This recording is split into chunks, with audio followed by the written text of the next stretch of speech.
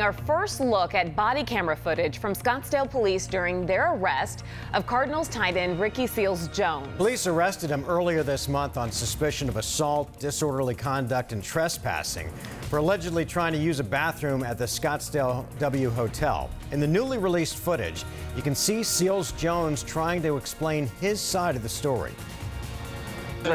What it looks like right now is they told you to leave. You couldn't go inside. But I told them, take me to the front. I said, I'm not walking right here. Okay, take me to the front. I took a step, they tackled me. Okay, so this is the way it works. Okay, and I'm just trying to explain to you to be nice. No. If someone tells you to leave, you can't go in. It doesn't matter what the reason is. If you can or not, you just got to leave. Seals-Jones faces misdemeanor charges. He will start his second year with the Cards when they open training camp on Saturday.